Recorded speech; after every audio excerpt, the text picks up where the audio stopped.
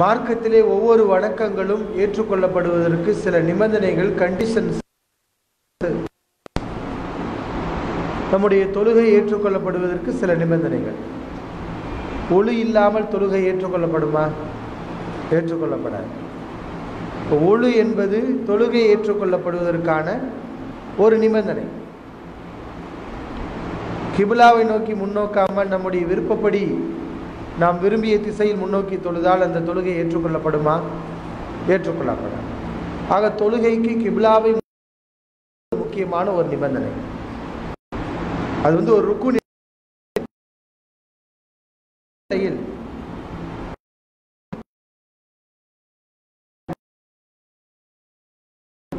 நிபந்தனைகள்.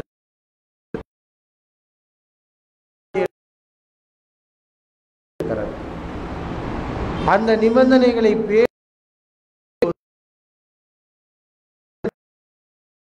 முழுமையாக ஏற்றுக்கொள்ள என்ற இந்த நன்மை மிகப்பெரியது.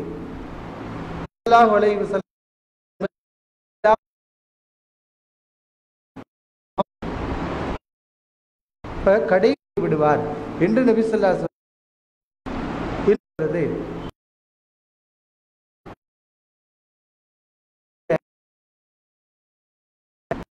வஸல்லம் கிருபை சொல்லி நாம் இந்த வார்த்தை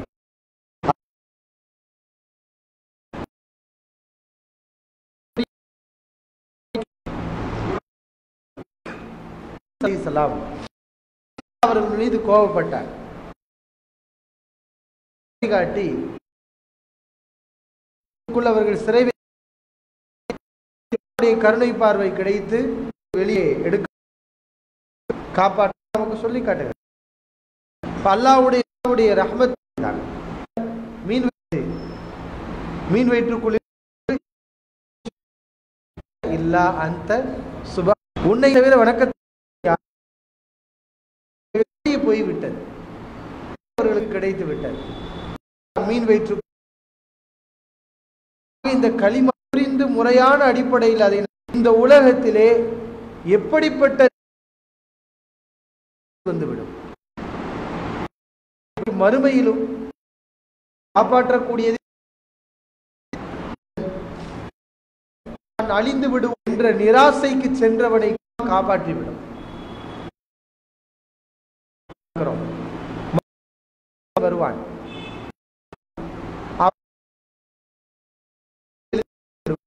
எவ்வளவு பெருசா இருக்கும்னா பார்வை விரிந்து கிடக்கும். இது மாதிரி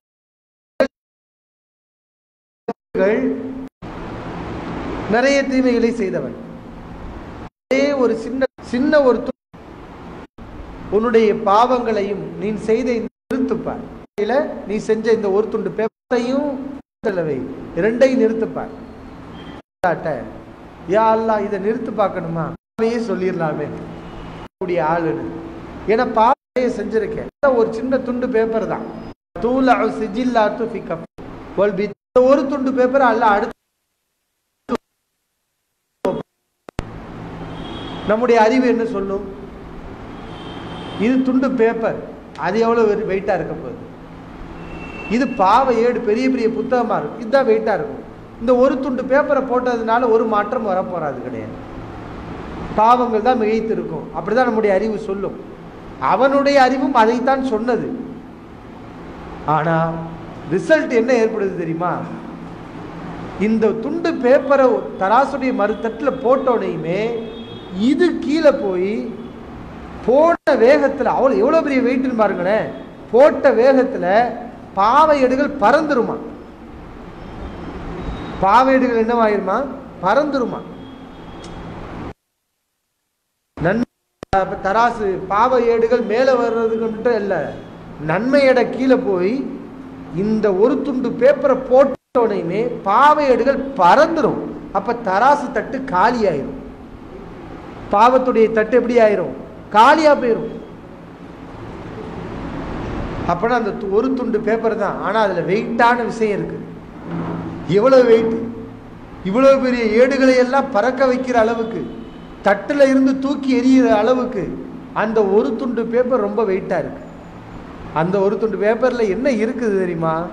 ஃபீஹா அஷ்ஹது அல்லா இலாஹ இல்லல்லாஹ் வ அன்ன முஹம்மதன் ரசூலுல்லாஹ், அல்லாஹ்வை தவிர வேறு யாரும் இல்லை, முஹம்மது நபி ஸல்லல்லாஹு அலைஹி வஸல்லம் அல்லாஹ்வுடைய தூதர் என்ற இந்த களிமா, திருக்களிமா, இதுதான் அந்த ஒரு துண்டு பேப்பரில் இருக்கும்.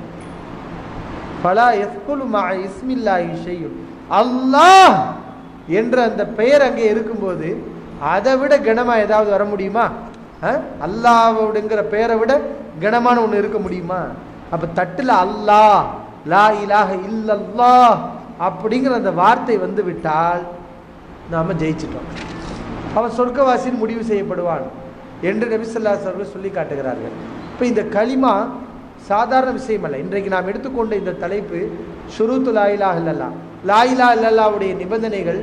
அது வந்து சாதாரண ஒரு விஷயம் அல்ல. மார்க்கத்தில் கட்டாயம் ஒவ்வொரு மனிதனும் அறிந்து கொள்ள வேண்டிய விஷயங்கள். லா இலாஹ இல்லல்லாஹ். ஒரு மனுஷன் இஸ்லாத்துக்கு வரணும்னா முதல் எதை சொல்லணும்?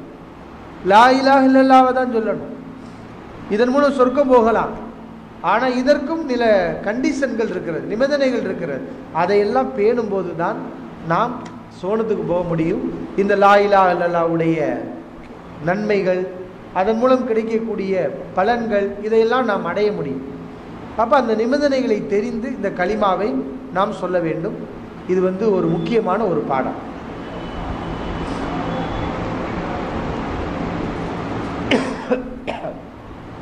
கிட்டத்தட்ட லா இலாஹ இல்லல்லாஹ்வுடைய நிபந்தனைகள் மொத்தம் 7 நிபந்தனைகள்.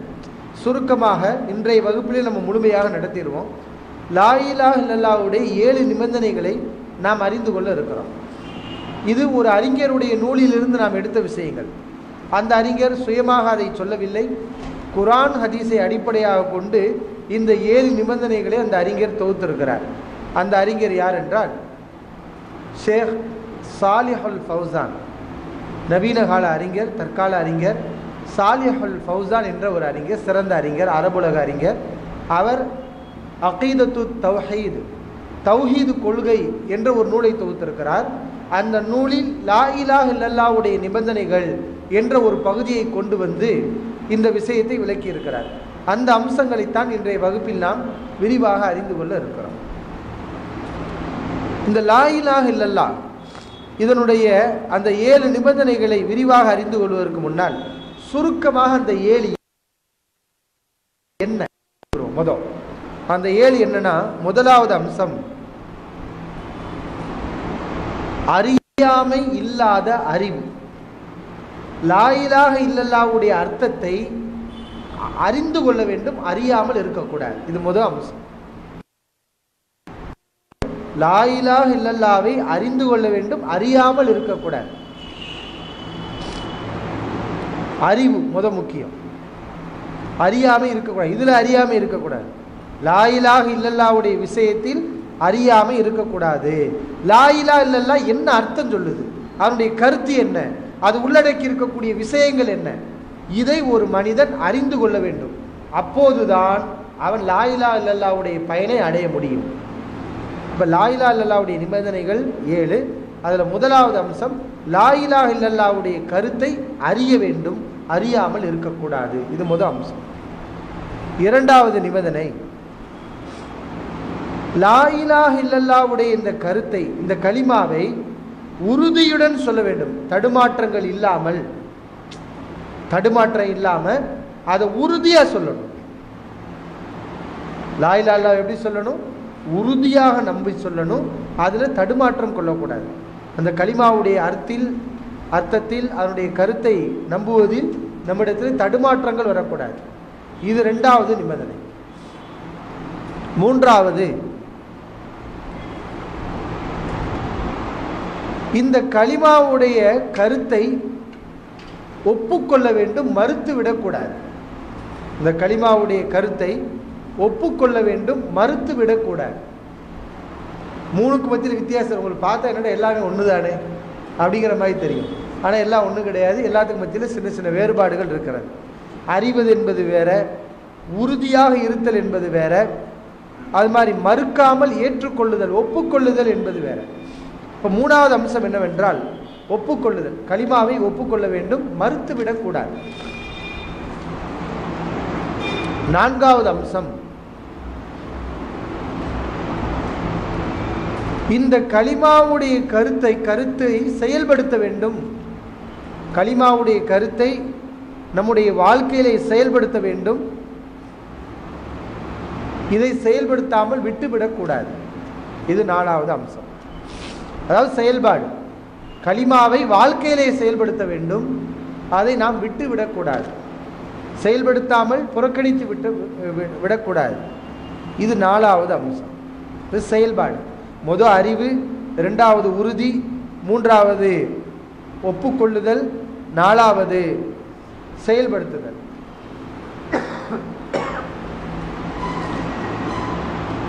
ஐந்தாவது இணைவைப்பு கலவாத மன தூய்மை வேண்டும். இணைவைப்பு கலக்காத மன தூய்மை வேண்டும், இஹ்லாஸ். ஐந்தாவது நிபந்தனை என்ன? இணைவைப்பு இல்லாத மன தூய்மை வேண்டும்.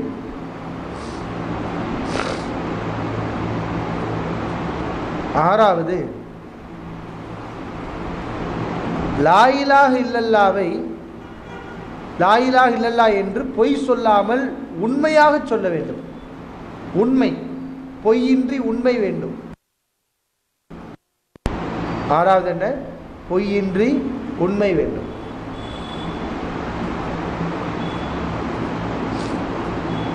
ஏழாவது, லா இலாஹ இல்லல்லாஹ்வை நேசிக்க வேண்டும்.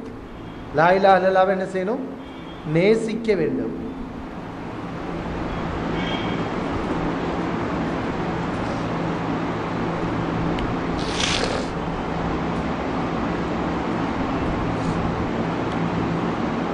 இதுதான் 7 நிபந்தனைகள். இந்த 7 நிபந்தனைகளையும் ஆதாரங்களோடு சற்று விரிவாக நாம் அறிந்து கொள்வோம். அதில் முதலாவது நிபந்தனை என்னன்னா, முதலாவது நிபந்தனை என்ன சொல்லுங்க? அறிவு. அறியாமை இல்லாத அறிவு. லா இலாஹ இல்லல்லாஹ்வை நம்ம அறியணும். இது குர்ஆனுடைய கட்டளை. அல்லாஹ் ரப்புல் ஆலமீன் நமக்கு லா இலாஹ இல்லல்லாஹ்வை அறிய வேண்டும், அறிந்து சொல்ல வேண்டும் என்று கட்டளை இடுகிறார். இது ரொம்ப முக்கியம்.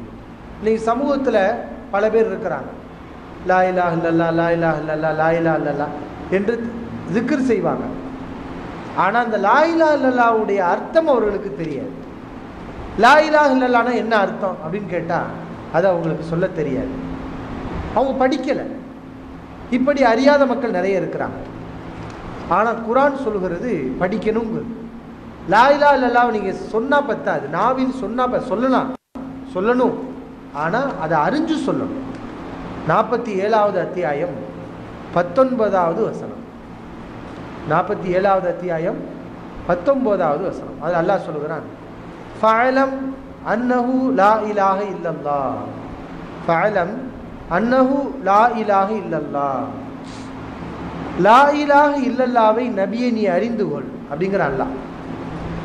அல்லாஹ்வை தவிர வணக்கத்துக்குரியவர் வேறு யாரும் இல்லை என்று நபியை நீ அறிந்து கொள். இது நபிகளாருக்கு இடப்பட்ட கட்டளை. அல்லாஹ் இந்த கட்டளை இடுகிறான், லா இலாஹ இல்லல்லாஹ்வை அறியணும். சரி, லா இலாஹ இல்லல்லாஹ்வை எப்படி அறிகிறது? அதனுடைய விளக்கம் என்ன? ஈஸியான ஒரு சுலபமான ஒரு பாடம் தான். லா இலாஹ இல்லல்லாஹ்னா என்ன அர்த்தம்? அல்லாஹை தவிர அல்லாஹ் அல்லாத கடவுள்கள் எதுவும் இல்லை. இதுதான் அதனுடைய அர்த்தம். அல்லாஹ் அல்லாத கடவுள்கள், வணக்கத்திற்கு தகுதியானவைகள் எதுவும் இல்லை. அல்லாஹ் அல்லாத வணக்கத்திற்கு தகுதியானவர்கள் யாரும் இல்லை. அல்லாஹ்வை தவிர வணக்கத்துக்குரியவர்கள் யாரும் இல்லை. இதுதான் கலிமாவுடைய அர்த்தம். இப்போ இந்த கலிமாவை நம்ம தெரியறதா இருந்தால் 2 விஷயத்தை அதில் விளங்கணும். அப்போ தான் இந்த கலிமாவை நம்ம அறிகிறோம்னு அர்த்தம். சரியாக அறிஞ்சிருப்போம். 2 விஷயத்தை தெரிஞ்சாதான் கலிமாவை நம்ம கரெக்டாக அறிய முடியும். அந்த 2 விஷயம் என்னென்னா, இந்த லா இலாஹ இல்லல்லாஹ்வில் 2 பார்ட் இருக்குது. லா இலாஹ இது ஒரு பகுதி, இல்லல்லாஹ் இது ஒரு பகுதி. அதாவது மறுத்தல், ஏற்றுக்கொள்ளுதல். இந்த 2 விஷயம் சேர்ந்தது தான் இந்த கலிமா. மறுத்தல், ஏற்றுக்கொள்ளுதல். எதை மறுக்கிறோம்? வணக்கத்திற்கு தகுதியானவர் யாரும் இல்லை. வணக்கத்திற்கு தகுதியானவர் யாரும் இல்லை. இப்படி நம்ம மறுக்கிறோம். இது ஒரு பகுதி, இதான் மறுத்தல். இப்போ நம்ம கலிமாவுடைய அர்த்தத்தை புரியறதா இருந்தா மறுக்கணும். நம்முடைய நம்பிக்கை எப்படி இருக்கணும்? நாங்கள் மறுப்போம், நான் மறுப்பேன் அப்படின்னு நம்பணும். எதை மறுக்கணும்? யாருமே வணக்கத்திற்கு தகுதியானவர்கள் இல்லைன்னு மறுக்கணும். கல், மண், மரம், மனிதர்கள், உலகத்தில் அல்லாஹ்வை தவிர என்னென்ன இருக்குதோ எல்லாமே வணங்குறதுக்கு தகுதியற்றவை, அதை நான் வணங்க மாட்டேன் என்று மறுக்கணும். இப்போ இந்த மறுப்புத்தன்மை அவசியம்னு யார் புரியுறாங்களோ அவங்க தான் லா இலாஹ இல்லல்லாஹ்வை சொல்றாங்க, உண்மையா சொல்றாங்க. அவங்க தான் லா இலாஹ இல்லல்லாஹ்வுடைய கருத்தில் இருக்கிறாங்க. இப்போ முதல் மறுக்கிறது முக்கியம். இரண்டாவது அம்சம் இல்லல்லா, அல்லாஹ்வை தவிர, இது ஏற்றுக்கொள்ளுதல். வணக்கம் அல்லாஹ்வுக்கு மட்டும்தான் ஏற்றுக்கிறோம், அல்லாஹ்வுக்கு உண்டு என்று நாம் ஏற்றுக்கொள்கிறோம். இப்போ ரெண்டு விஷயமும் வேணும். நான் அல்லாஹ்வை வணங்குவேன், என்னுடைய வணக்கம் அல்லாஹ்வுக்கு மாத்திரம் உண்டு, இது ஏற்றுக்கொள்ளுதல். இதுவும் வேணும். நான் யாரையுமே வணங்க மாட்டேன்னு போனால் அவன் நாத்திகன், அதில் லா இலாஹ இல்லல்லாஹ்வுடைய கொள்கை கிடையாது. அல்லாஹ்வை மட்டும் வணங்குவேன், அவனை தவிர உள்ள எதையும் யாரையும் வணங்க மாட்டேன். இந்த ரெண்டு அம்சம் இருக்கணும். அந்நஃபியு அல் இஸ்பாத்னு சொல்லுவாங்க அரபுல, ஏற்றுக்கொள்ளுதல், மறுத்தல். இந்த இரண்டையும் நாம் நம்பினால்தான் நம்ம லா இலாஹ இல்லல்லாஹ்வை சொல்றோம். நான் இதுதான் அறிவு. அப்ப லா இலாஹ இல்லல்லாஹ்வுல எத்தனை அம்சம் இருக்கு? இரண்டு அம்சம், ஏற்றுக்கொள்ளுதல், மறுத்தல். இதை நம்ம புரிஞ்சு சொல்லணும். இதான் லா இலாஹ இல்லல்லாஹ்வுடைய கருத்து, லா இலாஹ இல்லல்லாஹ் உடைய கருத்து. அப்ப இது முதலாவது நிபந்தனை. அடுத்து ரெண்டாவது நிபந்தனைக்கு வருவோம். இந்த 7 நிபந்தனைகள் இரண்டாவது நிபந்தனை என்னன்னா அல் யகீன், உறுதி. யகீன் என்ன? உறுதி. அது சந்தேகம் இல்லாமல், தடுமாற்றம் கொள்ளாமல் உறுதியா லா இலாஹ இல்லல்லாஹ்வை நம்பணும். அது என்ன? சந்தேகம் கொள்ளாமல், தடுமாற்றம் இல்லாமல். லா இலாஹ இல்லல்லாஹ் என்ன சொல்லுது? அல்லாஹ்வை மட்டும்தான் வணங்குவோம், வணங்க வேண்டும், அல்லாஹ்வை தவிர உள்ள யாரையும் எதையும் வணங்கக்கூடாது. இதான் லா இலாஹ இல்லல்லாஹ்வுடைய கருத்து. இதுல தடுமாற்றம் வரக்கூடாது. அல்லாஹ்வை வணங்குறதா? அல்லாஹ்னு ஒருத்தன் இருக்கிறானா? அல்லாஹ் அல்லாஹ் அல்லாஹ் அல்லாஹ்னு சொல்றாங்க எல்லாரும், அல்லாஹ் இருக்கிறானா? இந்த மாதிரியான தடுமாற்றங்கள், சந்தேகங்கள் நம்மகிட்ட வரக்கூடாது. வரக்கூடாதுன்னா என்ன? எல்லாருக்கும் சைத்தான் போடுவான். சைத்தான் எல்லாருடைய உள்ளத்தில், நம்ம கூட உள்ளத்தில் என்ன தொழுதுட்டு இருக்கும்போது நம்ம இவ்வளவு தொழுகிறோம், இதுக்கெல்லாம் நன்மை கிடைக்குமா, அப்பெல்லாம் சைத்தான் போடுவான். அல்லாஹ் இருக்கிறானா அப்படிலாம் கூட எண்ணத்தை போடுவான் சைத்தான். ஆனா அதுக்கு நம்ம என்ன செய்யக்கூடாது? முடிவெடுக்க கூடாது. இது கெட்டது, இது சைத்தானுடையது அப்படின்னு சொல்லி ஜட்ஜ்மெண்ட் பண்ணி இது கெட்ட சிந்தனைன்னு முடிவு பண்ணி அதை தூர தள்ளிடணும். இல்லை அல்லாஹ் இருக்கிறான் அப்படிங்கிற அந்த முடிவுக்கு நம்ம வந்துடணும். இது தப்பு கிடையாது. அப்ப எது தப்புன்னு கேட்டால் அந்த தடுமாற்றத்திலே தொடர்ச்சியா நீடிக்கிறது. அல்லாஹ் இருக்கிறானா, அல்லாஹ் இருக்கிறானா இல்லையா, அல்லாஹ் இருக்கிறானா இல்லையா, இப்படியே இந்த தடுமாற்றத்தில் இருக்கிறது. இப்படி சில பேர் இருப்பாங்க. சில பேர் டோட்டலாக மறுக்க மாட்டாங்க, ஆனால் தடுமாற்றத்தில் இருப்பாங்க. நீங்கள் பார்க்கலாம், இந்த மாதிரியான நிலையில் பல மனிதர்கள் இருக்கிறாங்க. இந்த முஸ்லீம் அல்லாதவங்க பல பேர் கடவுள் நம்பிக்கை இருக்குன்னு சொல்லுவாங்க. கடவுள் இருக்கிறாருன்னு கேட்டால் ஆமாம் இருக்கிறாரும்பாங்க. ஆனால் கடவுள் நம்பக்கூடியவன் எப்படி வாழ்வானோ, எப்படி நடப்பாங்களோ அப்படி அவங்க நடக்க மாட்டாங்க. ஏன் நம்ம சமூகத்தில் கூட இருக்கிறாங்க, ஏன் அவங்கள பேசணுமே. நம்ம சமூகத்தில் கூட முஸ்லீம்னு அல்லா அல்லான்னு சொல்லிட்டு இருப்பாங்க. ஆனால் அல்லாவை நம்பியவர்கள் எப்படி நடப்பணுமோ அப்படி அவங்க நடக்க மாட்டாங்க. என்ன காரணம்னா, பேருக்கு சொல்லியிருக்காங்களே தவிர அதில் ஒரு உறுதித்தன்மை இல்லை. ஒரு நேரத்தில் அல்லான்னு சொல்றது, ஒரு நேரத்தில் என்னது அல்லாவே இல்லைங்கிற மாதிரி நடக்கிறது. இந்த தடுமாற்றம் நம்மகிட்ட வரக்கூடாது. அதனால அல்லாஹ் அல்லாதவங்கள வணங்க மாட்டேன், அதுலேயும் தடுமாற்றம் வரக்கூடாது. அல்லாவை நம்ம வணங்குறோம், அல்லாஹ் அல்லாதவங்கள வணங்கலாமா? வணங்கக்கூடாது. ஒரு மனுஷனுக்கு திடீர்னு இதில் தடுமாற்றம். ஏன் நம்ம இறந்து போனவங்களை அழைச்சா என்ன, பிரார்த்தனை செஞ்சா என்ன, கபர்களுக்கு போனால் என்ன, தர்காக்களுக்கு போனால் என்ன, இந்த மாதிரியான ஒரு தடுமாற்றம் ஒரு மனிதனுக்கு வந்தால் அவன் லா இலாஹ இல்லல்லாஹ்வுல கரெக்டா இல்லை. இதான் உறுதித்தன்மை. ஆக உறுதியாக நம்ம இருக்கணும். இது அல்லாஹ் குர்ஆனில் சொல்கிறான். 49வது அத்தியாயம் 15வது வசனம்.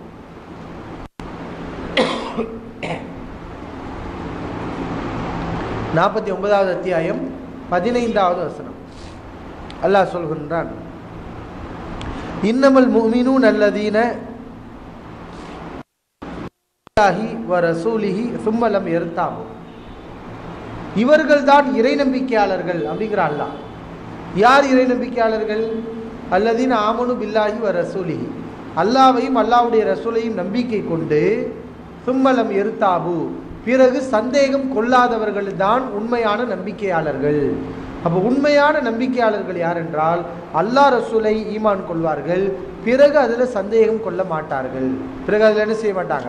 சந்தேகம் கொள்ள மாட்டார்கள். இப்போ சந்தேகம் வரக்கூடாது. இப்போ இது யாருடைய நிலைமை? நபி ஸல்லல்லாஹு அலைஹி வஸல்லம் காலத்தில் இப்படி சில மக்கள் இருந்ததுனால தான் அல்லாஹ் அதை எடுத்து சொல்கிறான். இப்படி சில மக்கள் இருந்தாங்க, அல்லாஹ் ரசூலை ஈமான் கொள்றோன்னு சொல்லுவாங்க, பிறகு அதில் சந்தேகம் வந்துடும். அவங்களுக்கு ஒரு நேரத்தில் கரெக்டாக இருக்கிறது, அப்புறம் அப்படின்னு டவுட் ஆயிடும். அல்லாஹ் பாதுகாக்கணும். யாருக்கு அந்த நிலை வரும்னு சொல்ல முடியாது. ஏன்னா எத்தனை பேர் பார்க்குறோமா இல்லையா? உறுதியாகவும் அப்படி வேகமாக இருப்பாங்க, திடீர்னு பார்த்தா அவங்க பாதையே மாறி வேற மாதிரி மார்க்கத்துக்கு முரணாக போய்விடுகிறது. அப்போ அவங்களுக்கு இந்த ஈமானில் சந்தேகம் வரப்போய் தானே அவங்களுடைய நடவடிக்கைகள் மாறுது. இப்போ இது ரெண்டாவது யக்கீன், உறுதித்தன்மை நம்ம இடத்துல இருக்கணும். லா இலாஹ இல்லல்லாஹ்வை உறுதியாக நம்பணும், சந்தேகம் கொள்ளக்கூடாது. அதில் நபி ஸல்லல்லாஹு அலைஹி அவர்கள் கூட சொன்னார்கள். சஹீஹ் முஸ்லிமில் 31வது ஹதீஸாக பதிவு செய்யப்பட்டுள்ளது. சஹீஹ் முஸ்லிமில் 31வது ஹதீஸ். நபி ஸல்லல்லாஹு அலைஹி அவர்கள் சொல்கிறார்கள், யார் லா இலாஹ இல்லல்லாஹ் முஸ்தைகினன் பிஹா கல்புஹு, அவருடைய உள்ளம் அதிலே உறுதி கொண்டவராக, உள்ளத்தில் உறுதி கொண்டவராக, கலிமாவை உள்ளத்தில் உறுதியாக நிலைநிறுத்தியவராக யார் கலிமாவை சொல்கிறாரோ ஃபபஷ்ஷிருஹு பில் ஜன்னah, அவருக்கு சொர்க்கத்தை கொண்டு நற்செய்தி சொல்லுங்கள். அப்ப சொர்க்கம் எப்படி சொல்லணும்? தடுமாற்றத்தோட சொல்லக்கூடாது. கலிமா லா இலாஹ இல்லல்லாஹ் உண்மையா பொய்யா, அந்த தடுமாற்றத்தோட இருந்தால் சொர்க்கம் போக முடியாது. உறுதியாக அதை என்ன செய்யணும்? நம்ம உண்மையா, எப்படி கண்ணால் பார்க்கக்கூடிய பல விஷயங்கள் நம்ம உறுதியாக உண்மையாக நம்புகிறோம், அதுலலாம் நமக்கு சந்தேகம் வரல. இல்லை, நம்முடைய நண்பர் இருக்கிறார், நம்முடைய தாய் இருக்கிறாங்க, தந்தை இருக்கிறாங்க, இதுல நமக்கு டவுட் வராது. அந்த மாதிரி லா இலாஹ இல்லல்லாஹ் நமக்கு சந்தேகத்துக்கு அப்பாற்பட்ட ஒரு விஷயமா ஆகணும். அந்த மாதிரி நம்ம அதை நம்பணும். இது ரெண்டாவது கண்டிஷன். மூணாவது அல் கபூல் என்ற ஒப்புக்கொள்ளுதல். என்னது? ஒப்புக்கொள்ளணும். அது என்ன உறுதி ஒப்புக்கொள்ளுதல் அப்படின்னா எல்லாம் வெவ்வேறு தான். இப்போ ஃபிரௌன் இருக்கான்ல, லா இலாஹ இல்லல்லாஹ்வை ஃபிரௌன் அறிந்து வைத்திருந்தானா? அறியலையா? அல்லாஹ் தான் வணங்க தகுதியானவன், வேறு யாரும் வணங்கக்கூடாது, வணங்குறதுக்கு உரிமை இல்லை, தகுதி இல்லை அப்படிங்கிறத ஃபிரௌன் என்ற கொடுங்கோல மன்னன் அறிந்து வைத்திருந்தானா? இல்லையா? அறிஞ்சு வச்சிருந்தான். அப்போ அவன்கிட்ட இல்மு இருந்துச்சு. இன்னும் உறுதி கூட இருந்துச்சுங்கிறான். இந்த கொள்கையை அவர்கள் மறுத்தார்கள், அவருடைய உள்ளங்கள் அதை உறுதியாக நம்பியதுங்கிறான். அப்ப அவன்கிட்ட இல்மு இருந்துச்சு, யகீனும் இருந்துச்சு. ஆனா என்ன இல்லை? கபூல் இல்லை, ஏத்துக்கல. அவன் அறிவு எதை சொல்லுதோ, அவன் உள்ளத்துல எது உறுதியா தெரிஞ்சிச்சோ அதை அவன் ஏத்துக்கல. அதனால அறிவு இருந்தால் மட்டும் போதாது, உள்ளத்துல உறுதியாக தெரிந்தாலும் போதாது. எது நமக்கு அறிவு சரின்னு சொல்லுதோ, உள்ளத்துல உறுதியா தெரியுதோ அதை பகிரங்கமாக ஒப்புக்கொள்ளணும். இந்த ஒப்புக்கொள்ளுதல் ரொம்ப முக்கியம். இது எத்தனாவது கண்டிஷன்? ஒப்புக்கொள்றது. அப்ப அவன் ஒத்துக்கொள்ளாத காரணத்தினாலதான் அவன் முஸ்லீம் இல்லை. ஃபிரௌன் யாரு கிடையாது, முஸ்லீம் இல்லை. ஆனா அவனுக்கு லா இலாஹ இல்லல்லாஹ் பத்தி தெரியும், இல்மு இருந்துச்சு. அவன் உள்ளம் உறுதியாக அதை நம்பியது, யகீனும் இருந்தது. ஆனால் அவன்கிட்ட என்ன இல்லை? ஒப்புக்கொள்ளுதல் இல்லை. அதனால நம்மகிட்ட என்ன வேணும்? மூணாவது நிபந்தனை, ஒப்புக்கொள்ள வேண்டும். தெளிவா அறிவிக்கணும் பகிரங்கமா, நான் அல்லாஹ்வை மட்டும் வணங்கக்கூடியவன், அல்லாஹ்வை தவிர வேறு யாரையும் வணங்க மாட்டேன் என்று பகிரங்கமாக ஒப்புக்கொள்ளணும். அப்பதான் இந்த கலிமாவை சொன்ன பட்டியலில் அவங்க வருவாங்க.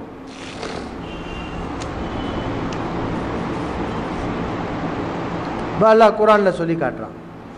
37வது அத்தியாயம் 36வது வசனம். 37வது அத்தியாயம் 36வது வசனம். அதில் அல்லாஹ் சொல்கிறான்,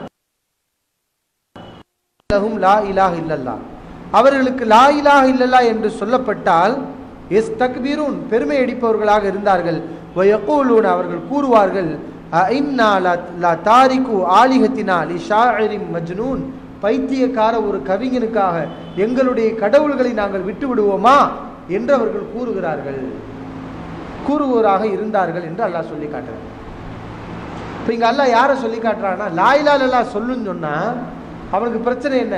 லா இலாஹ இல்லல்லாஹ்ங்கிறது உன் இறைவனை வணங்கு என்று சொன்னால் அது பிரச்சனை இல்லை. அல்லாஹ் வணங்குவோன்னு சொன்னால் எங்களுக்கு பிரச்சனை இல்லை. ஆனால் அல்லாஹ் மட்டும்தான் வணங்கணும், வேறு யாரையும் வணங்கக்கூடாதுன்னு சொல்லக்கூடாது, அதுதான் எங்களுக்கு பிரச்சனைன்றாங்க அவங்க. இப்போ நீ யாரையும் வணங்கக்கூடாதுங்கிறியே, நீ உனக்காக நாங்கள் எங்களுடைய கடவுள்களை விட்டு விடுவோமா? விட்டு விட மாட்டோம் என்று அவர்கள் இறைமறுப்பாளர்கள் சொன்னார்கள்னு அல்லாஹ் சொல்லி காட்டுறாங்க. அப்போ இதை அவங்க ஏற்றுக்கிறது இல்லை. நீங்கள் பாருங்கள், இந்த சமூகத்தில் இப்படிப்பட்ட மக்கள் இருக்கிறாங்க. எதுக்கு இந்த டாபிக்லாம் இந்த காலத்தில் அவசியம் சொன்னால், இந்த சமூகத்தில் முஸ்லீம் என்று தன்னை சொல்லிக் கொள்ளக்கூடியவர், முஸ்லீம் அல்லாதவர்கள் இருக்கிறார் என்றால் அவங்களுக்கு இந்த கலிமாவே போகலை, லா இலாஹ இல்லல்லாஹ் பற்றி அவங்க பேசவே இல்லை. அதனால் அவங்க அதை அறியாமல் இருக்கிறாங்க. அவங்களுக்கு நம்ம சொல்லி சத்தியத்தை எடுத்து வைக்கணும். ஆனால் முஸ்லீம்களில் லா இலாஹ இல்லல்லாஹ் சொல்லிக்கிட்டே அல்லாதவங்களை போய் வணங்கிட்டு இருக்கிறாங்க. இறந்து போனவங்கள்ட்ட போய் பிரார்த்தனை பண்ணுறாங்களா இல்லையா? பிரார்த்தனை பண்ணுறாங்க, கை ஏந்துறாங்க. அப்போ அங்கெல்லாம் போகாதீங்கன்னு சொன்னால் அவங்க என்ன சொல்கிறாங்க? இல்லை, அப்போ அவங்ககிட்ட என்ன வரலை? ஒப்புக்கொள்றது வரலை. அல்லாஹ்வை மட்டும்தான் நாங்கள் வணங்குவோம், அல்லாட்ட மட்டும்தான் கையேந்துவோம், அல்லாட்ட மட்டும்தான் எங்களுடைய தேவைகளை கேட்போம் என்ற அந்த லா இலாஹ இல்லல்லாஹ்வுடைய கருத்து அவங்க ஒப்புக்கொள்ளலைன்னு தான் அர்த்தம். சும்மா வாயில சொல்லிக்கிறாங்க லா இலாஹ இல்லல்லாஹ்னு, ஆனால் உண்மையில் அதனுடைய கருத்தை அவங்க ஒப்புக்கொள்ளலை. இப்போ இது 3வது நிபந்தனை. 4வது நிபந்தனை அல் இன்கியாது என்ற கட்டுப்படுதல், அதாவது செயல்படுதல். லா இலாஹ இல்லல்லாஹ்வுடைய கருத்தின்படி செயல்படுதல், இது வேணும். இது என்ன லா இலாஹ இல்லல்லாஹ்வுடைய கருத்தை செயல்படுத்துறது? லா இலாஹ இல்லல்லாஹ்னா அர்த்தம் என்ன? அல்லாஹ்வை தவிர வணக்கத்துக்குரியவர்கள் வேறு யாருமே இல்லை அப்படி மறுக்கிறது தான். அப்போ அல்லாஹ்வை நான் வணங்குவேன்னு ஒப்புக்கொள்கிறோம், அதானே? அல்லாஹ்வை வணங்குவேன், வேறு யாரையும் என்ன செய்ய மாட்டேன், வணங்க மாட்டேன். அல்லாஹ்வை வணங்குவேன்னு சொன்னால் போதுமா? செய்யணுமா? அதை செயல்படுத்துறது இன்கியால். இப்போ அல்லாஹ்வை நம்ம வணங்கணும், தொழுகணும், அல்லாஹ்ட்ட துவா செய்யணும், நோன்பு நோக்கணும், ஜகாத்து கொடுக்கணும், ஹஜ்ஜு செய்யணும், நேர்ச்சை பண்ணுறது, இப்படி இந்த மார்க்கத்தில் சொல்லப்பட்ட வணக்க வழிபாடுகள், உள்ளம் சார்ந்த வணக்கங்கள், உறுப்புகள் சார்ந்த வணக்கங்கள், எல்லா வகையான வணக்கங்களையும் நம்ம செய்யணும். அப்போ தான் நம்ம லா இலாஹ இல்லல்லாஹ்வை சொல்கிறோன்னு அர்த்தம். நம்ம தான் வணங்குறதே இல்லை, தொழுகை இல்லை, நோன்பு இல்லை, ஜகாத் இல்லை, ஹஜ் இல்லை, இஸ்லாம் காட்டி தந்த எந்த வணக்கமும் இல்லை. அப்போ என்ன லா இலாஹ இல்லல்லாஹ்? வணக்க வழிபாடு எதையுமே செய்யாட்டா அவன் எப்படி லா இலாஹ இல்லல்லாஹ் சொன்னவனா ஆவான்? அவன் கட்டுப்படுதல் வேணும், அதை செயல்படுத்துறது வேணும். அதே மாதிரி லா இலாஹ அதுலேயும் செயல்படுத்துறது வேணும். யாரையும் வணங்க மாட்டேன்னா அதுலேயும் உண்மையாக இருக்கணும், அதையும் நம்ம வாழ்க்கையில் கடைப்பிடிக்கணும். நம்ம வணக்கத்தை அல்லாஹ்வுக்கு மட்டும்தான் செலுத்தணும், யாருக்காகவும் நேர்ச்சி செய்யக்கூடாது, யாருக்காகவும் நம்ம வணக்க வழிபாடுகளை சஜ்தா செய்யக்கூடாது, நம்முடைய பிரார்த்தனைகளை மற்ற யார்கிட்டையும் கேட்கக்கூடாது. அப்போ இஸ்லாம் எதெல்லாம் வணக்கம் நமக்கு கற்றுத் தந்திருக்கிறதோ அந்த அம்சங்கள் எதை கூடாது செஞ்சிட்டோம், நம்மகிட்ட செயல்பாடு லா இலாஹ இல்லல்லாஹ் நம்ம ஒழுங்காக ஃபாலோ பண்ணலை, அதை நம்ம வாழ்க்கையில் செயல்படுத்தலைன்னு ஆயிடும். அப்போ இல்லல்லா இருக்கே, அல்லாஹ்வை நான் வணங்குவேன், அதையும் நம்ம வாழ்க்கையில் செயல்படுத்தணும். லா இலாஹ இருக்கே, யாரையும் நான் வணங்க மாட்டேன், அதையும் நம்ம செயல்படுத்தணும். இந்த ரெண்டையும் நம்ம வாழ்க்கையில் நடைமுறைப்படுத்தினாதான் லா இலாஹ இல்லல்லாஹ் படி நம்ம நடக்கிறோம், அதில் நம்ம கரெக்டாகவும் உண்மையாகவும் இருக்கிறோம்னு அர்த்தம். அப்போ இது எத்தனாவது நிபந்தனை?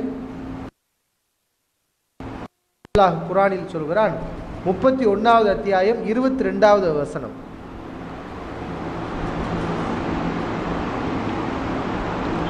وَمَنْ يُسْلِمْ وَجْهَهُ إِلَى اللَّهِ وَهُوَ مُحْسِنٌ நல்லறம் செய்தவராக தன்னுடைய முகத்தை அல்லாஹ்விடத்தில் யார் ஒப்படைத்து விடுகிறாரோ فَقَدْ اسْتَمْسَكَ بِالْعُرْوَةِ الْوُثْقَى அவர் வலுவான கயிற்றை பலமாக பற்றி பிடித்து கொண்டார் என்று அல்லாஹ் ரப்பல் ஆலமீன் சொல்லி காட்டுகிறார்.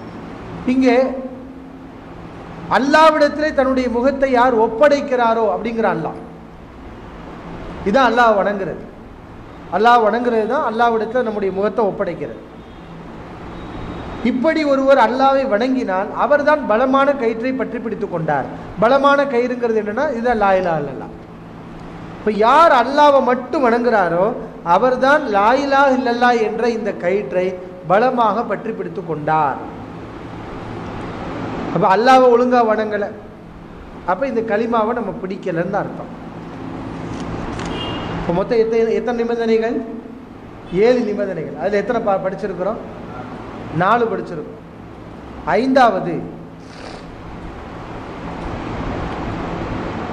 பொய் சொல்லாமல் அதில் உண்மையாக இருக்கணும். பொய் சொல்லாமல் அதில் எப்படி இருக்கணும்? உண்மையாக இருக்கணும். அப்போ தான் லா இலாஹ இல்லல்லாஹ் நமக்கு பயனளிக்கும். நம்ம லா இலாஹ இல்லல்லாஹ்வை சொன்னவர்களாக ஆகுவோம்.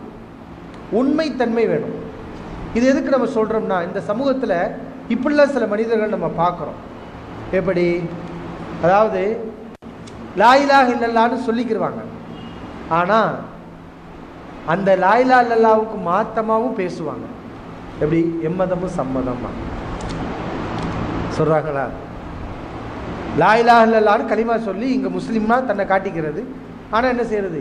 முஸ்லீம் அல்லாத மக்கள் முஸ்லீம் அல்லாத மக்களோட பழகணும், அதில் மாற்று கருத்து இல்லை. ஆனால் உன் கொள்கையில் நீ கரெக்டாக இருக்கணும். அவங்க கொள்கையில் அவங்க இருக்கலாம், பிரச்சனை இல்லை. ஆனால் உன் கொள்கையில் நீ கரெக்டாக இருக்கணுமே. உன் கொள்கை என்ன? அல்லாஹை தவிர யாரையும் வணங்கக்கூடாது தானே. ஆனால் முஸ்லீம் அல்லாம கூட பழக போகும்போது எங்களுக்கு எம்மதமும் சம்மதங்க, நாங்கள் எல்லாத்தையும் ஏற்றுக்குறோம் அப்படிங்கிறது. அதுமாதிரி இன்றைக்கி பார்க்குறோமா இல்லையா? இந்த ஷாருக் கான், சல்மான் கான் சொல்லிட்டு நிறைய பேரில் இருக்கிறாங்க. அவங்கள முஸ்லீம்னு பேரை வச்சுக்கிட்டு என்ன செய்கிறது? சிலைகளை வணங்குறது. சிலைகளை மற்ற சமூகத்தினர் வணங்குகிறார்கள் என்றால் அவங்க மதம் சொல்லுகிறது, அவங்க வணங்குறாங்க. அவங்க இஸ்லாத்தை ஃபாலோ பண்ணல. நீ லா இலாஹ இல்லல்லாஹ்வை சொல்லிக்கிட்டு இந்த காரியத்தை செய்யறியடா. யாரையும் வணங்க மாட்டேன், அல்லாஹ் மட்டும் வணங்குவேன்னு சொல்லிக்கிற, அப்புறம் நான் இந்த காரியத்தை செஞ்சு அப்ப நீ எதுக்கு லா இலாஹ இல்லல்லாஹ்வை சொல்ற? நீ அப்ப இதுலதான் போலிங்கிறது, பொய். அப்ப நீ லா இலாஹ இல்லல்லாஹ்வை சொல்ற பொய், நடிக்கிற. ஏதோ இந்த சமூகத்தில் பிறந்ததுனால லா இலாஹ இல்லல்லாஹ்வை சொல்லிக்கிட்டு நீ நடிக்கிற. என்னை முஸ்லீமை அங்கீகரிக்கணுங்கிறதுக்காக பள்ளிவாசல் வந்து தொப்பி போட்டு லா இலாஹ இல்லல்லாஹ்ங்கிறது. அப்புறம் வெளியில் போய் என்ன செய்யறது? மற்ற மக்கள் எதெல்லாம் வணங்க அது எல்லாத்தையும் வணங்க வேண்டியது. அப்போ இது பொய் தானே. இந்த மாதிரியான ஆட்கள் லா இலாஹ இல்லல்லாஹ்வுல இல்லை. இந்த மாதிரி ஆட்கள் லா இலாஹ இல்லல்லாஹ்வுல இல்லை. அவங்க உண்மையாக இருக்கலன்னு தான் அர்த்தம். அப்போ உண்மை வேண்டும், நடிக்கக்கூடாது. அல்லாஹ் 2வது அத்தியாயம் 8வது வசனத்தில் சொல்கின்றான், وَمِنَ النَّاسِ مَن يَقُولُ آمَنَّا بِاللَّهِ وَالْيَوْمِ الْآخِرِ அல்லாஹ்வையும் மறுமை நாளையும் நாங்கள் நம்பிக்கை கொண்டோம் என்று சில மக்கள் சொல்கிறார்கள். அல்லாஹ் சொல்றான், இப்படி சொன்னவங்கெல்லாம் முஸ்லீம் கிடையாது, அதை விளங்கிக்கிறோம். லா இலாஹ இல்லல்லாஹ், நான் அல்லாஹ்வை நம்புகிறேன், மறுமையை நம்புகிறேன், இஸ்லாத்தை ஏற்றுக்கொண்டேன் என்று சொல்லிவிட்டால் முஸ்லீம் ஆகி விடுவார்களா? ஒமாஹும் பி மூமினின், அவர்கள் மூமின்களே இல்லை என்று அல்லாஹ் சொல்கிறான். ஏன்? அவங்க உளப்பூர்வமாக சொல்லலை, ஏதோ ஏமாத்துறதுக்காக. நபி ஸல்லல்லாஹு அலைஹி வஸல்லம் காலத்துல முனாஃபிக்கீன்கள் இருந்தாங்க. அவங்க என்ன செய்வாங்கன்னா, நபிகளாருக்கு முன்னாடி என்ன செய்வாங்க, நாங்கள் முஸ்லீம்பாங்க, லா இலாஹ இல்லல்லாஹ்னு சொல்றது. நபிகளார் இல்லாத நேரத்தில் என்ன செய்யறது? லா இலாஹ இல்லல்லாஹ்வை மறந்துடுறது, அதுக்கு மாத்தமாக நடக்கிறது. அப்போ பொய் சொல்றது. லா இலாஹ இல்லல்லாஹ் விஷயத்தில் பொய் சொல்லக்கூடாது. பொய் சொன்னா அவன் லா இலாஹ இல்லல்லாஹ்வை சொல்லலை.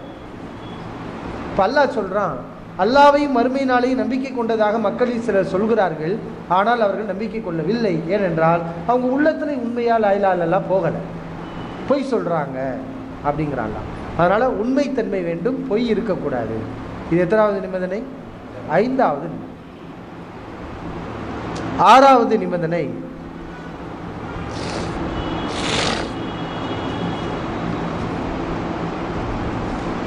இணை வைப்பு இல்லாத மன தூய்மை. என்னது? இணை வைப்பு இல்லாத மன தூய்மை. அது என்ன இணை வைப்பு இல்லாத மன தூய்மை? லா இலாஹ இல்லல்லாஹ் என்பது இஸ்லாமிய அடிப்படை கொள்கை. இதை ஒரு மனிதன் சொல்கிறார் என்றால் உள தூய்மையோடு சொல்லணும். அது அல்லாஹ்வுக்குரிய வார்த்தை, அல்லாஹ்வை மகிமைப்படுத்தக்கூடிய வார்த்தை, அல்லாஹ்வுடைய கடமையை, அல்லாஹ்வுக்குரிய ஒரு கடமையை நாம் பகிரங்கப்படுத்தக்கூடிய நம்முடைய கொள்கை வெளிப்பாடு. அப்போ அதை நம்ம சொல்றது அல்லாஹ்வுடைய திருப்தியை நாடி சொல்லணும். வேறு உலக ஆதாயங்களை எதிர்பார்த்து நாம் இந்த கலிமாவை சொன்னால் அங்கே மன தூய்மை போய்விடும். புகழ்ச்சிக்காக சொல்றது, பேருக்காக சொல்றது. இன்னைக்கு நிறைய பேர் சொல்றாங்களா, முஸ்லீம் அல்லாதவர் கூட நிறைய பேர் என்ன செய்யறது, குரான் சூறாக்களை ஓதுறது, அல்ஹம்து சூறாவை அழகா ஓதுவாங்க. மதுரை ஆதீனம் இருக்காரு, அவர் அழகா அல்ஹம்து சூறா ஓதுவார், குல்வல்லாஹது சூறாலாம் ஓதுவார். அவருடைய கருத்தெல்லாம் தெரியும், கருத்தோடு ஓதுறாங்க. ஆனால் அதை ஒப்புக்கொள்ளலை, ஏற்றுக்கொள்ளலை. அதனால அவங்க முஸ்லீம்கள் இல்லை. அதுமாதிரி இதில் மன தூய்மை இல்லை. ஏன் அவங்க இந்த அல்ஹம்து சூறாவெல்லாம் ஓதுறாங்க, லா இலாஹ இல்லல்லாஹ் கலிமாவெல்லாம் சொல்லுவாங்க, சொல்லிட்டு அவங்க முஸ்லீம் இல்லை. ஏன் அவங்க இந்த கலிமாவை சொல்றது, இந்த சூறாக்களை படிக்கிறதெல்லாம் எதுக்கு? ஒரு பிரதிபலனை எதிர்பார்க்குறாங்க. என்ன? முஸ்லீம்களோட நெருங்கணும், அதுக்காக தான் சொல்றாங்களே தவிர விசுவாசம் கொண்டு அதை அவங்க சொல்ல. அது மாதிரி சில பேர் இஸ்லாத்தை ஏற்றுக்கொள்றேன்னு சொல்றாங்க. என்ன, முஸ்லீம் ஆயிட்டா காசு பணம் கிடைக்கும், இப்படி எதிர்பார்த்து சில பேர் வரலாம். ஆனால் அப்படி வரக்கூடாது. காசு பணத்துக்காக இஸ்லாத்தை ஏற்றுக்கொள்வதுங்கிறது இஸ்லாத்தில் கிடையாது. ஏன்னா மன தூய்மை அடிபட்டு போயிடுச்சுல. லா இலாஹ இல்லல்லாஹ் நீ அல்லாஹ்வுடைய திருப்தி எதிர்பார்த்து வரணும். யா அல்லாஹ், நான் உன்னை மட்டும் வணங்குறேன், வேறு யாரையும் வணங்க மாட்டேன், இந்த கொள்கை தான் எனக்கு இம்மை மறுமையில் வெற்றியை தரக்கூடிய கொள்கை, அதனால எனக்கு வெற்றியை கொடுன்னு அல்லாஹ்விடத்தில் கூலி எதிர்பார்த்து, இறைவனுடைய திருப்தி எதிர்பார்த்து இந்த கலிமாவை அவன் சொல்லணும். ஆனால் வந்தால் பணம் கிடைக்கும், புகழ் கிடைக்கும். சில பேர் புகழுக்காக, பேருக்காக, அது மாதிரி முஸ்லீமாக மாறினா அந்த பெண்ணை கல்யாணம் முடிக்கலாம், அதுக்கெல்லாம் மாறினாங்க இல்லையா? சமூகத்தில் சில பேர் பார்க்குறோமா இல்லையா? இஸ்லாத்துக்கு வந்தால் அந்த பெண்ணை கல்யாணம் முடிச்சு தருவாங்க. இப்போ பெண்ணுக்காக இப்போ இந்த களிமாலாம் முறையான களிமாவா சொல்லுங்க? முறையான களிமாவா? இது முறையான களிமாவே கிடையாது. அது மாதிரி லா இலாஹ இல்லல்லாஹ்னு ஒரு மனுஷன் சொல்கிறான். எதுக்குன்னா, வேறு சமூகத்தில் என்ன தீண்டத்தகாதுன்னு சொல்லிட்டான், அதனால் நான் லா இலாஹ இல்லல்லாஹ் சொல்கிறேன். நீங்கள் தீண்டத்தகாதவன் சொன்னால் அது உங்களுக்கு இழைக்கப்பட்ட கொடுமை, அதனால் நீங்கள் இஸ்லாத்துக்கு வந்தால் வரவேற்க தகுந்த விஷயம்தான். ஆனால் இந்த ஒன்றுக்காக மட்டும் வரக்கூடாது. இதோட சேர்த்து நீங்கள் எப்படி வரணும்? லா இலாஹ இல்லல்லாஹ்வுடைய அர்த்தத்தை புரிஞ்சு அல்லாஹ் மட்டும் தான் நாங்கள் வணங்குவோம், வேறு யாரையும் வணங்க, அது வந்தால் தான் உங்களுக்கு அதில் முழுமையான பயன் கிடைக்கும்.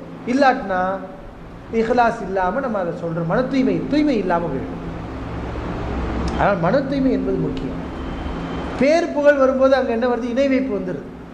ரியா, முகஸ்துதி என்ற அந்த சிறிய இணை வைப்பு என்று நபி ஸல்லல்லாஹு அலைஹி வஸல்லம் சொன்னார்களே, அந்த இணை வைப்பு வந்து விடுகிறது.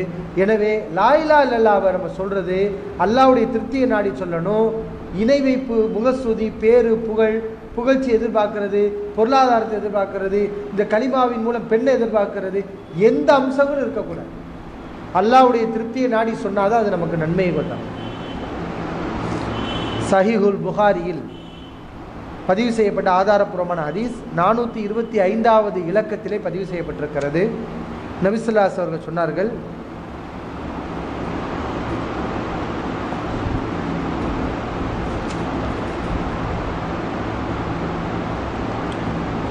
ஃபைனல்லாஹ ஹர்ரம அலன் நாரி மன் கால லா இலாஹ இல்லல்லாஹ் யப்தகி பிதாலிக வஜ்ஹல்லாஹ். அல்லாஹ்வுடைய திருப்பொருத்தத்தை நாடி லா இலாஹ இல்லல்லாஹ் என்று ஒருவர் சொன்னால் அவரை அல்லாஹ் நரகத்தை விட்டும் நரகத்தை அல்லாஹ் அவருக்கு ஹராமாக்கி விடுகிறான். லா இலாஹ இல்லல்லாஹ்வை எப்படி சொல்லணுமா? லா இலாஹ இல்லல்லாஹ்வை யப்தகி பிதாலிக வஜ்ஹல்லாஹ், அல்லாஹ்வுடைய முகத்தை நாடி, அல்லாஹ்வுடைய திருப்பொருத்தத்தை நாடி சொல்லணும். அப்போதான் அது பயனல்.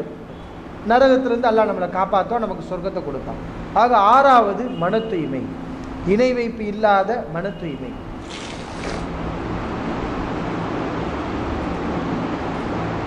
7வது, அதாவது இறுதியான கண்டிஷன், இறுதியான நிபந்தனை,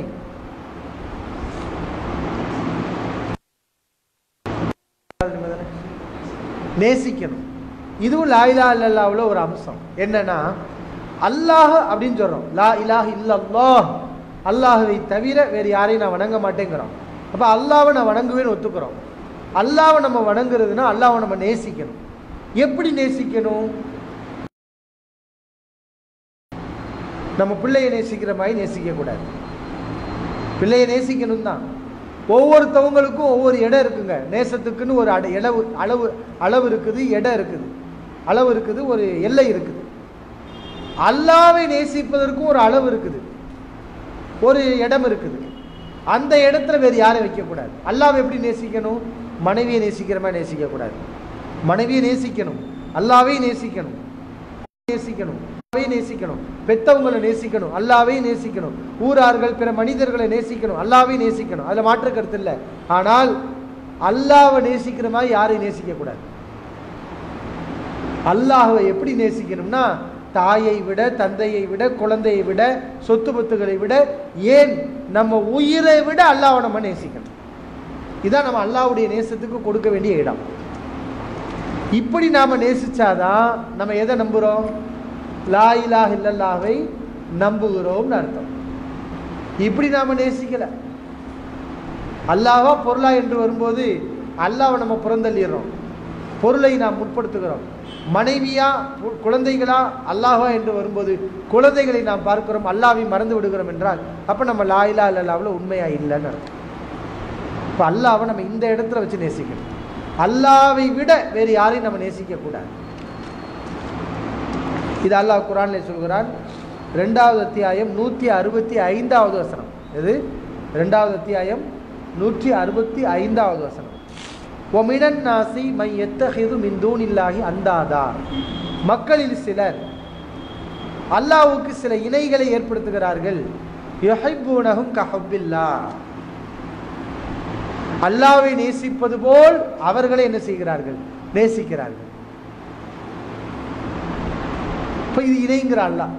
அல்லாஹ்வை நேசிக்கிற மாதிரி பிற மனிதர்களையோ பிற பொருளையோ அல்லாஹ்வுடைய ஏதாவது ஒரு படைப்பையோ அல்லாஹ்வை நேசிக்கிற மாதிரி நேசிச்சா அது இணை வைப்பு. அது லா இலாஹ இல்லல்லாஹ்வுக்கு முரண். வல்லதீன ஆமனு, ஈமான் கொண்டவர்கள், லா இலாஹ இல்லல்லாஹ்வை முறையாக சொன்னவர்கள், அஷத்து ஹுப்பன் லில்லாஹ், அல்லாஹ்வை கடுமையாக நேசிப்பார்கள். சமமா நேசிக்க மாட்டாங்க. அல்லாஹ்வையும் மற்ற படைப்புகளை சமமா அவங்க நேசிக்க மாட்டாங்க. அல்லாஹ்வை அதிகமா நேசிப்பாங்க. அந்த நேசத்தை வேற யாருக்கும் தரமாட்டாங்க. அதை விட கீழ் நிலையில தான் மற்ற படைப்புகளை எல்லாம் நேசிப்பாங்க அப்படின்னு அல்லாஹ் சொல்லிட்டாங்க. எத்தனாவது நிபந்தனை? 7வது நிபந்தனை.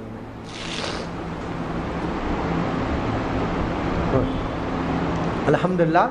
இப்போ இன்றைய தினம் நாம் லா இலாஹ இல்லல்லாஹ்வுடைய 7 நிபந்தனைகளை பார்த்திருக்கிறோம். முஹம்மது ரசூலுல்லாஹ்வை பற்றி நம்ம ஏற்கனவே படிச்சிருக்கிறோம்.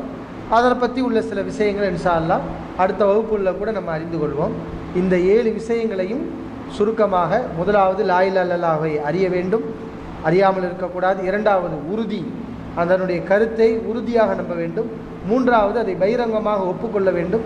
4வது அதை நம்முடைய வாழ்க்கையிலே செயல்படுத்த வேண்டும். 5வது அதில் பொய்யின்றி உண்மைத்தன்மையோடு நடந்து கொள்ள வேண்டும். 6வது அதில் இணை வைப்பு இல்லாத மன தூய்மையோடு நடந்து கொள்ள வேண்டும். 7வது அல்லாஹ்வை நாம் கடுமையாக யாருக்கும் கொடுக்காத இடத்தை கொடுத்து அல்லாஹ்வை நாம் நேசிக்க வேண்டும். இன்ஷா அல்லாஹ் இந்த 7 ஒழுங்குமுறைகளையும் பேணி லா இலாஹ இல்லல்லாஹ்வை நம்முடைய வாழ்க்கையிலே கடைபிடிக்கலாமா? இன்ஷா அல்லாஹ். முடிச்சிடுவோமா? ஆகிர் தாவானா அல்ஹம்துலில்லாஹி ரப்பில் ஆலமீன். அல்லாஹ்வுடைய கிருபையால் இந்த இன்ஷா அல்லாஹ் நீண்ட இடைவெளிக்கு பிறகு இந்த வகுப்பு இனி தொடர்ச்சியாக உங்களுக்கு அறிவிப்பு செய்யப்படும். சகோதரர்கள் குழுமத்திலே சேர்ந்து கொள்ளுங்கள். கல்வி அறிவு நமக்கு அல்லாஹ் கொடுத்த மிகப்பெரிய ஒரு பாக்கியம். வரக்கூடிய காலங்களில் பிரயோஜனமான நல்ல நல்ல தலைப்புகளில் இன்ஷா அல்லாஹ் வகுப்புகள் நடைபெறும். அனைத்து சகோதரர்களும் பங்கு பெற்று கல்வியில் ஆர்வத்துடன் வந்து பங்கு பெற்றுக் கொள்ளுங்கள். அல்லாஹ் ரப்புல் ஆலமீன் நன்மையான விஷயத்தை நாம் அனைவரும் ஒன்றிணைப்பானாக. ஆகிர் தாவானா அல்ஹம்துலில்லாஹி ரப்பில் ஆலமீன்.